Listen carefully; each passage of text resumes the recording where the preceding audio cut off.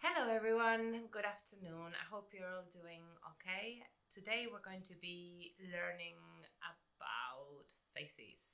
So a lot of people are kind of afraid of drawing faces. I've got a very simple method of doing them. So I'm going to be guiding you step by step. I'm going to be working on charcoal, but you might want to be working with something else that you've got at home. If you've got pencils, if you've got pastels, whatever you would like to use, it's absolutely fine. Okay, so the materials that I'm using today are, we've got charcoal. I've also got some blending sticks. These ones are very cheap and they're great. I've also got a little rubber. These ones, for the people that have been taught by me, they know that these are my favorite to work with, and I love using rubbers. And then I've got a regular rubber as well, and that's what I've got at home. Okay, not the Sharpie, we don't need that one.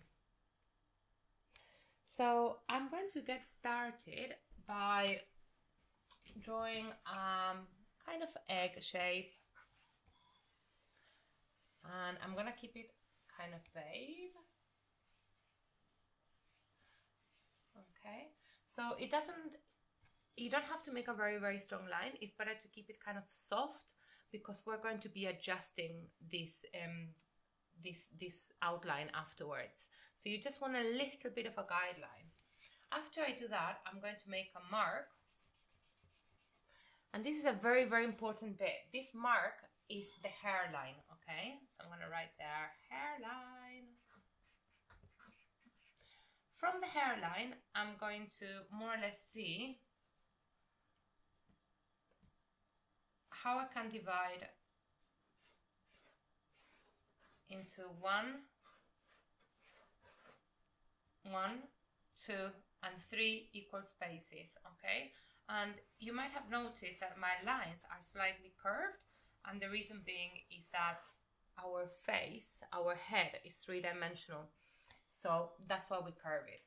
So I've got so far an egg shape, I've got a line for the hairline, and then I've got 3 equal spaces divided by 2 lines. Okay, so these are general proportion rules for the face, and they're general. Of course, we're all very different, and our proportions vary from person to person, but they're more or less generic rules. Once I've got that, I'm going to make a line in the middle. And the line in the middle, I'm going to put it on where the nose is. So if I'm doing a 3/4 face, my line would be over here. Okay, but I'm going to show you front for now, and then on another lesson we'll do other head positions. So I've got that so far, and then on the top line, I'm going to draw the eyebrows and also the top of the ears. On the middle one is going to be the nose, and bang on the middle here is going to be the lips. At the bottom of this line is the bottom of the ear. And the same on the other side. You can make them slightly different because, of course, we are not totally symmetrical people, and our, the features vary from side to side. So far I've got this. Bang on the middle, I'm going to do the lips. And I want you to notice what I do for the lips. I don't really do outlines. I just draw more or less the shape of the lip, and I'm going to do a shadow. And then at the bottom lip, the shadow is going to be not as strong. Okay, so I'm just going to leave it at that for now. Then under the eyebrows, I'm going to start drawing the eyes.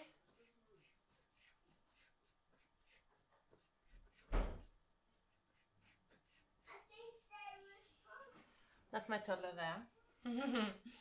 And over the other side, I'm going to draw another eye. So I'm just drawing 2 almond shapes, and I'm putting in a little bow in the middle. And I'm not committing to anything. What I want to show you is that the distance between 2 eyes is 1 eye. Okay? So 1 eye, the same distance, and then another one. I can draw another eye there faintly just for you to see that that's the distance between two eyes. Okay? So from here, the ends of the nostrils correspond to the tear ducts. And the end of the lips should be in line with the iris. And especially the pupil if the eyes are centered. So now I can tell that my eyes are not completely centered. So I might correct that a little bit. Okay, so I've got that so far. So a quick recap: hairline, 3 equal spaces, top of the line, eyebrow, and top of the ear. Bottom is nose, bottom of the ear, bang on the middle we got the lips. We avoid the use of outlines and do it with shapes and tone. And the top lip is usually darker than the bottom one, okay? So from here, I'm going to draw a neck. And usually a neck is just under the ears and it's kind of like a straightish line, a little bit inwards. And I'm gonna do a little tiny bit of shoulder. I'm gonna leave it at that for now. So at this stage, what you would do is grab a rubber, if you're working in something that you can erase.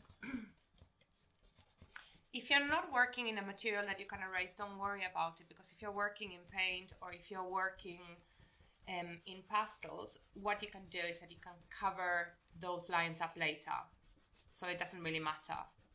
But in charcoal or in pencil, it's better to rub them out at this stage now, okay? I'm not gonna get rid of them completely, it doesn't really matter. Give it a quick blow and that's it. So from here, I'm going to be establishing the hairline. I'm gonna make my head a little bit bigger because I have to make room for hair.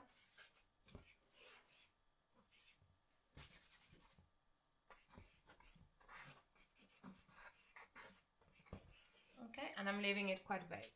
So now I can start working a little bit on the nose. I kind of just make the shape at the bottom there, and the rest of it is going to be done with tone. There's not really much more lines. You can do a little bit of an indication here if you want, but it's better to be left like that. Here, we got that little bit of a shape.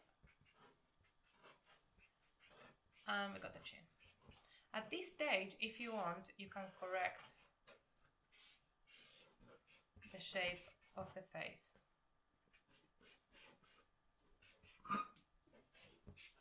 Okay, so far I've got that. Not looking very pretty, is it? But hey. So now I'm going to start doing tone, and I'm going to start thinking about the skull. So some of you might want to work from your imagination, the way that I'm working. Other of you might want to work from the mirror and have a look at your own face for reference. And other people might look at, I don't know, portrait of Madame Matisse, or perhaps, I don't know, the Mona Lisa, or any other painting that you might have in a book at home. You could also do it from a picture of a magazine. It's exactly, well, it's not exactly the same, but whatever you guys prefer is good enough. So at this point, I'm going to start. I'm going to break off my charcoal a little bit, and I'm going to tilt it on its side. And I'm going to start applying tone in every part of the face that is normally sunk. So in my head, what I've got is a skull. And what parts of the skull are black. I think that's a really simple way of thinking about it. It's not going to look very pretty, but it's absolutely fine because I'm working on base layers at the moment. I'm going to do it on the cheekbones, underneath the cheekbones as well. I'm going to do it underneath the mouth. I'm going to do it around the chin area. I'm going to do a big shadow under here. I'm going to do the inside of the ears.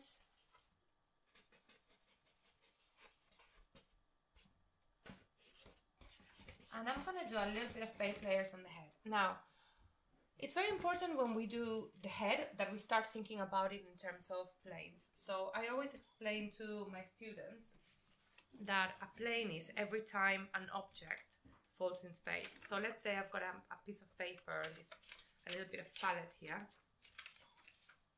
and this is in space, and every time I fold it, this paper is occupying a different plane in space. Okay, so let's say in the hand we've got loads of different planes every time it's folding into space. Okay, and it's spelled as a plane as in an aeroplane, so P-L-A-N-E. So you can also look it up on the internet and just make sure that you put art next to it so that you get the correct definition for what you're looking for. So I'm thinking about it as well, how is the hair folding up on space, and at the moment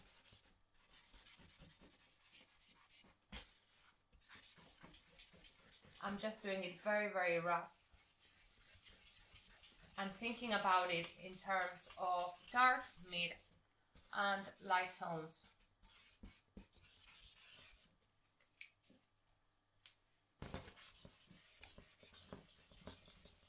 Yeah. I'm not working on any detail at all whatsoever, because detail is always left for last. So I'm not going to do any detail right now. So I'm just going to take a quick step back, which is a very important thing to do, and I'm going to have a look and see if things are working or what is not. Sometimes when you're working very, very close to what you're doing, you can't really see the mistakes that you do. So it's very important to take a little bit of distance. What you can also do is that you can put it against the mirror and look at it from the mirror view. That also works. So from here, I'm going to start working on a little bit of detail of tone. Notice that I'm dragging my charcoal on the side. I'm not using it as a pencil because it's charcoal. Okay. So from here, I'm going to start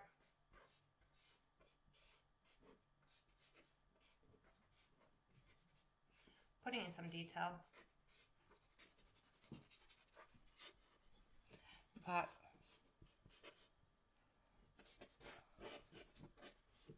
it's all pretty rough because I still got loads of work to do with rubbers and blending stick. So I'm just giving myself a really good base. She's looking very happy. So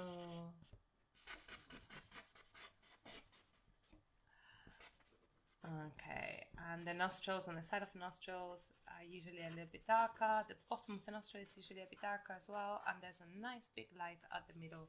I'm just leaving it all very, very rough for now because I'm going to do a lot of work with the blending sticks, and I'm also going to do a lot of blending work with the rubbers.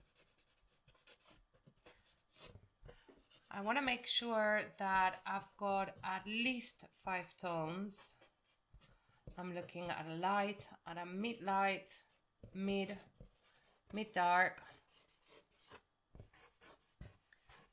dark.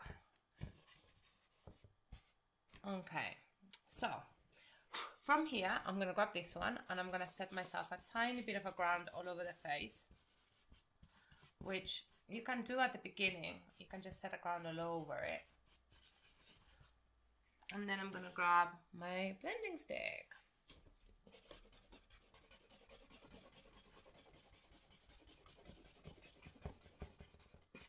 So I'm continuing to add more darks wherever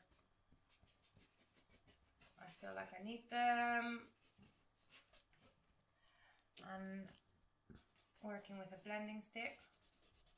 You can actually arrive to quite a lot of realism by working with blending sticks and charcoal and putty rubbers and other materials. I'm not going to be looking for super realism because I want to get this video done in an amount of time that it's not going to bore you. So I'm going to be leaving it to be a little bit more gestural. I'm also going to put a little bit of charcoal on the whites of the eyes and with a smaller blending stick.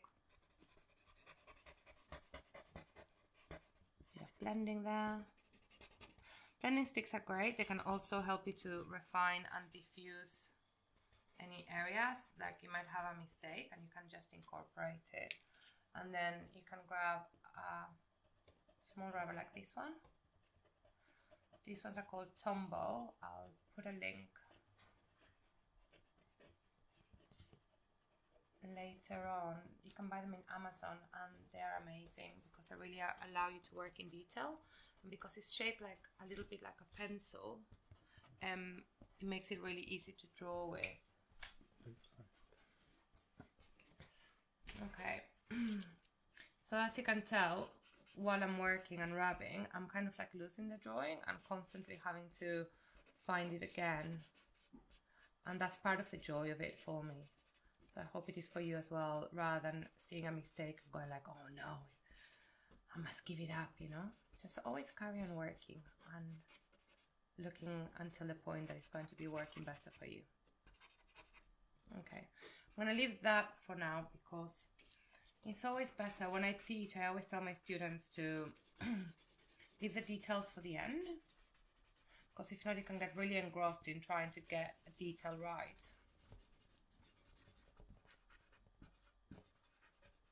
And then you obsess about them and you don't finish the rest of the drawing as well. So I'm just moving backwards and forwards, doing a little bit of blending here and there. I'm not going to blend absolutely everywhere because it's also nice to get the grainy quality of the charcoal through in your drawing rather than everything being super smooth.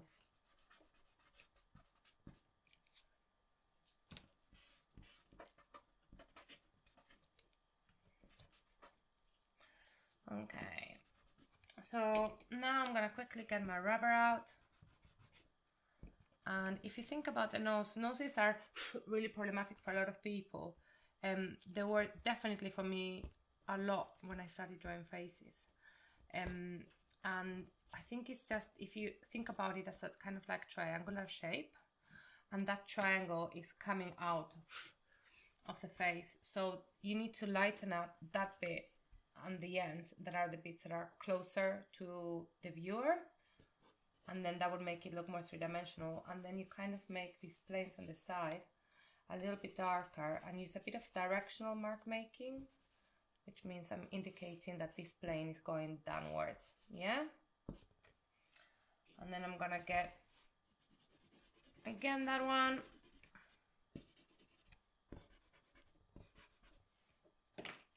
She's looking very ill with coronavirus, this one.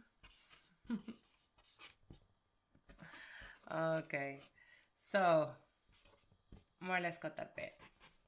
Gonna go back to the nose, make the nostrils really, really dark. Okay, now I'm gonna come to this area at the top. Should we give her a little smile, guys?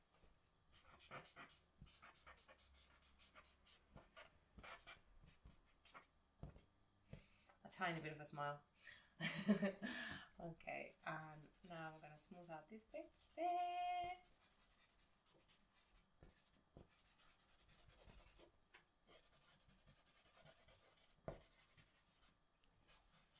And here I'm just thinking in terms of what the shape of the lips are, and the bottom bits of the lips are usually a bit fuller. But that of course changes from person to person. They say that you always draw your own face. That's because your face is the one that you know the best. My top lip is quite thin, so I usually do bigger bottom lip. Alright.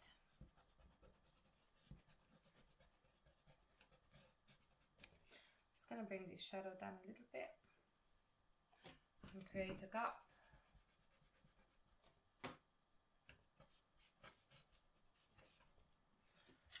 And correct the chin.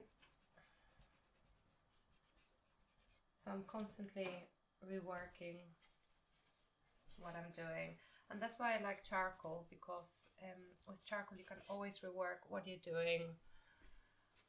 And if you make a mistake, that mistake can be incorporated into the drawing rather than making it look really bad.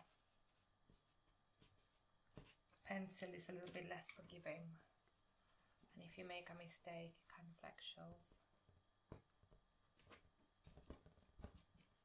Okay, more or less insinuated what the ears are, and I'm just going to leave them as such. So now what I'm going to do, give a little bit of tone as well to the rest of the neck. And my blending stick out again. I really recommend that for you guys that you're at home, that you start with the egg and you do the 3 divisions, but you use your own head as reference. Working from a mirror. I used to do that a lot when I was younger, and then I did a lot of life drawing and try to work from life. It's always better. But if you're stuck at home, you can always use yourself as a model because you're not going to move, and also you know your face really well. Okay, so now I'm going to start working a little bit into detail with the hair. So far I've got a plane established here, I've got another plane established here, I've got another plane established here, and another one in there, and another one in there.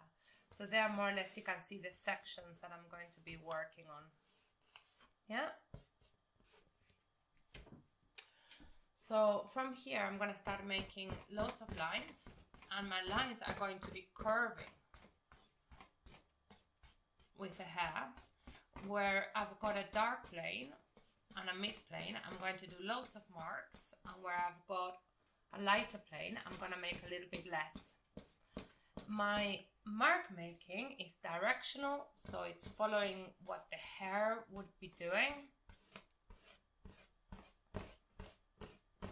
and that's helping me achieve some form of realism or illusion of 3-dimensionality.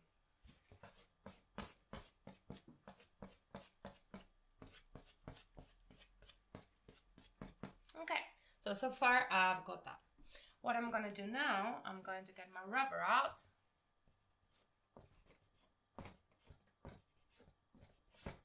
And start erasing. Now, if you use the edge of the rubber, you can get a line, which is very useful. And I'm using the rubber to draw.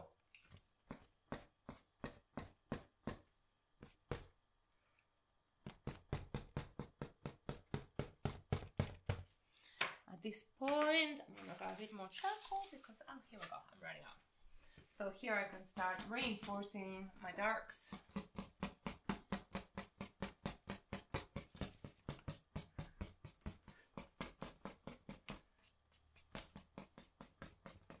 Because in the process of rubbing, adding, blending, you always lose your darks, so you always have to come back to your darks and reinforce them.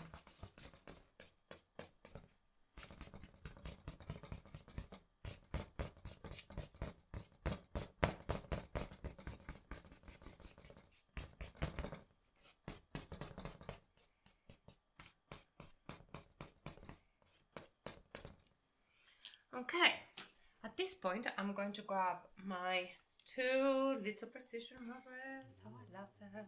Hold this closer. So one of them is shaped as a dash and the other one is a point. Okay, so with my dash one,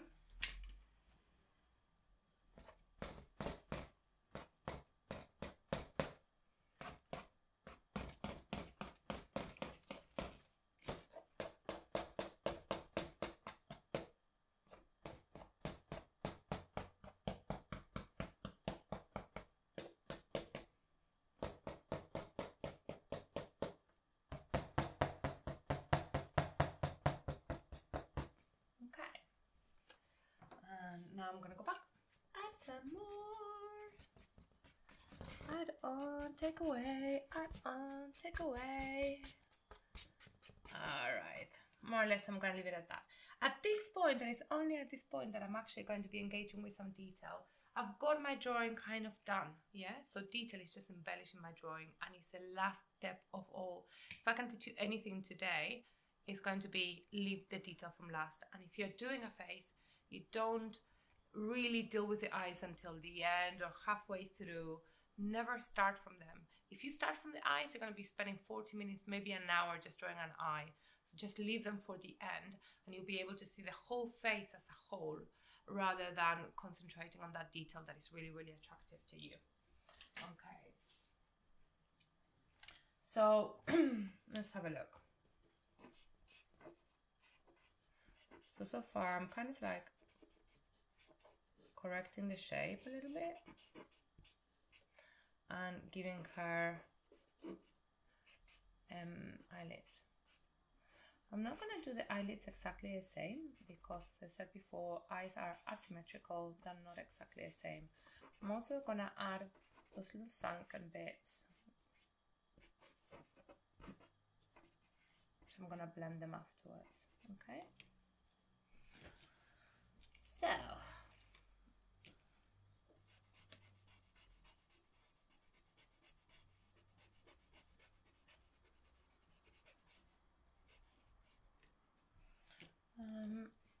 with eyelids, I think it looks really good if you kind of like make them darker at corners and leave them a little bit lighter in the middle. And that helps to give the illusion of them being three-dimensional. So in the middle, I can lighten up a little bit with a blending stick and refine the line at the top a little bit. And then with this one, I'm just going to give that highlight there. I'm also going to give a little bit of a highlight in here, a bit of a highlight in there, a bit of a highlight on the side, and it will help me correct this shape as well, the round shape. I'm gonna get a little bit of a pupil in there, and I'm gonna stick a couple of reflections. Now reflections are really good at just giving life to something. Yeah. Now that I've got my reflection in, I can darken the top of the eye as well, which is normally darker than the bottom of the iris, and that's because of the weight of the what are they called again? Eyelids. So I'm just going to rub a little bit there at the bottom. Okay, I think I'm quite happy with that one, so I'm just going to leave it. It's not absolutely perfect, but it will do.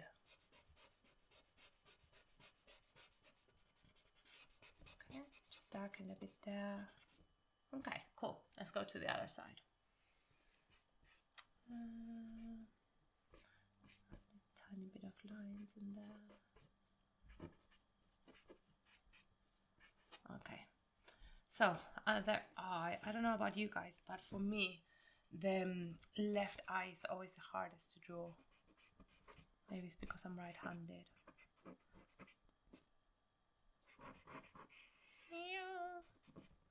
Okay, so we're going to do the same. We're going to darken and improve the shape of the eyelids. Darken both corners. Just going to make that a little bit smaller. Myself a bit of an outline. And then I'm going to come and blend in here before erasing.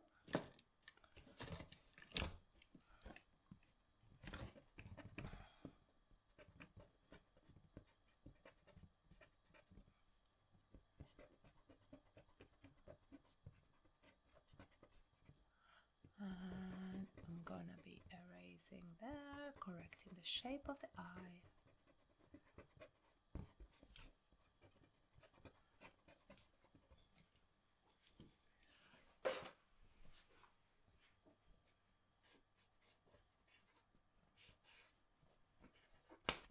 Yeah. Okay. Can we get some outline? Okay. I'm going to darken the top, get my pupil in. Let's correct the shape of his iris a bit. And let's get some reflections in.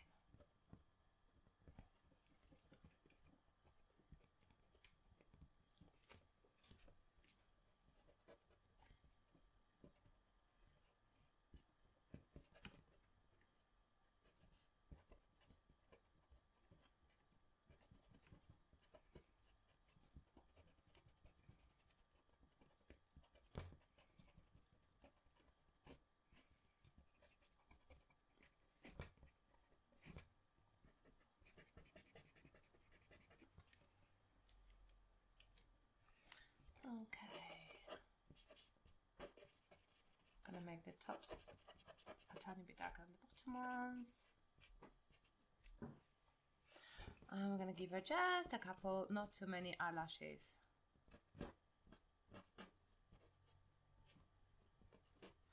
I don't like giving too many eyelashes. I think they start looking a little bit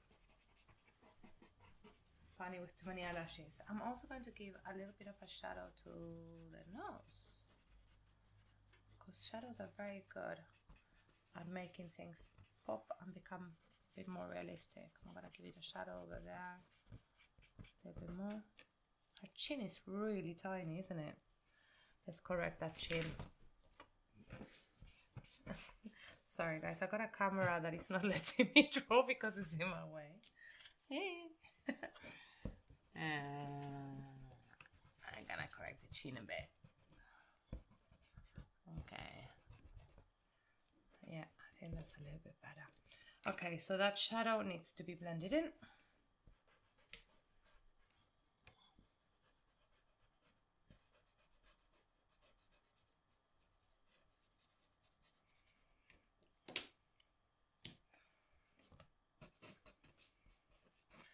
Okay, I'm gonna kind of leave it here and just as a touch, get my rubber out and start highlighting.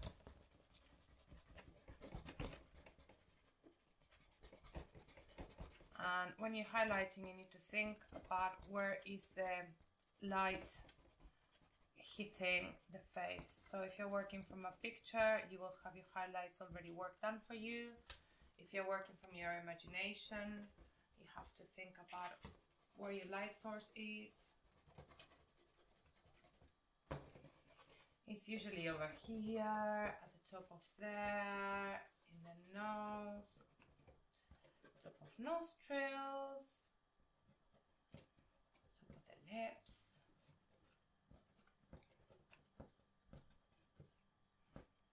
Chin. A little bit in the jawline. Oh gosh, we didn't blend that cheekbone at all, did we?